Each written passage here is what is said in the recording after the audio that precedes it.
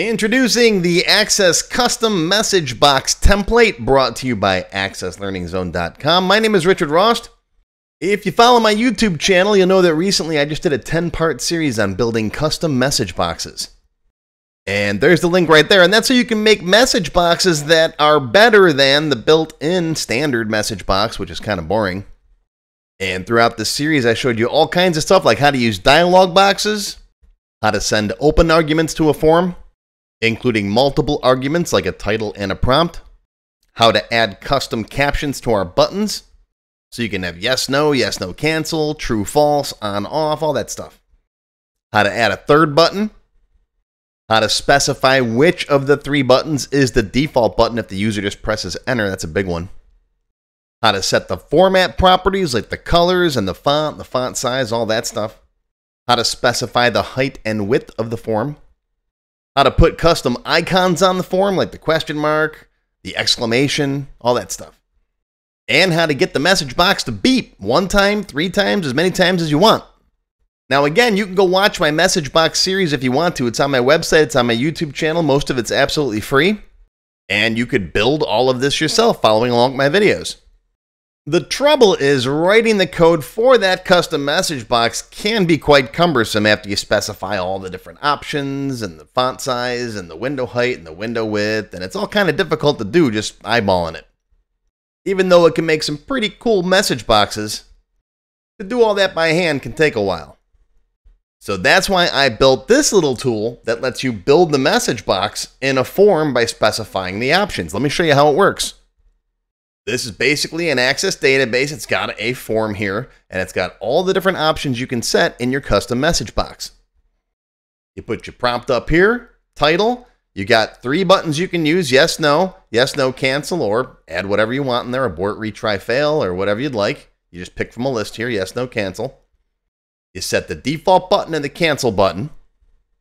So if you want the default to be no, for example, just change that to 2. You can set the form back color, and you get a little pop-up prompt here. You can change that if you want to make it that purple or whatever. The same thing with the font color. The font name, you get the font pop-up from Windows System. So you can pick any one of these that you want. I'll pick Tahoma. Let's find Tahoma. There it is. Hit OK. You can change the font size if you want to in here as well, or use the special font sizer right there. See that? Make it bigger, make it smaller. I added a sizer button. And this will open up a sample of the message box there if you want to make it taller and wider to fit your content, right? And then hit yes, and it saves that size. Or you can make it smaller. Let's make it smaller. About there. The buttons don't size on the sizer form, but they will when you open up the full one. Hit OK or yes. You can specify an icon if you want to, question, exclamation, and so on. I'll leave it blank for now. The number of beeps you want, right? 2 beeps, 3 beeps, whatever, or let's go 0 beeps. And then you can decide if you want it to return a value as a function or if you want it to write a subroutine. Let's leave it as a function for now so we get the value back. When you like your options, hit create my message box and it writes the code for you right there. Now you can copy this and paste it wherever you want, anywhere in your database, or you can click the add to module and test button. What that does is it actually writes out the code in a module and it pops up the box for you so you can see it right there. And here I can see, yeah, maybe I want a little bit more size on the right over there. Let me hit cancel. Tells you what the return value was. Let's go back to the sizer. Make this a little bit wider, perhaps, like that. Say yes. And now let's try it again. And there it goes. That looks a lot better. All right, I'll hit no. And where does it put it? Well, it puts it right here in this My Message Box mod right there, module. You can click open module. It opens it up for you. There you go. And you can see it adds it in here. Each time you add a new box, it just tacks on the date stamp on the end there. And you can come in here and you can copy the code and put it wherever you want inside your database. And you can create as many of these as you want. There's a sample test. There's the War Games one, right? Would you like to play a game? There it is. All right, say yes. There's your return value. And that now gets added to your module. There it is. And that's it. That's the custom message box template. Super simple to use.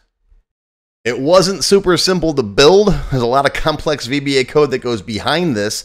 But the beauty of this is you don't need to know all that complex VBA code. All you have to know is just how to take what it gives you and plop that in your code wherever you want, and you've got your own custom MsgBox. I've got a separate developer walkthrough that shows you exactly what you have to do to integrate this into your existing databases. And if you have any questions or you'd like to find out more, there's the website right there. Visit that or post a comment down below. Again, I'm Richard Rost from AccessLearningZone.com. Thanks for watching. Live long and prosper. I'll see you next time.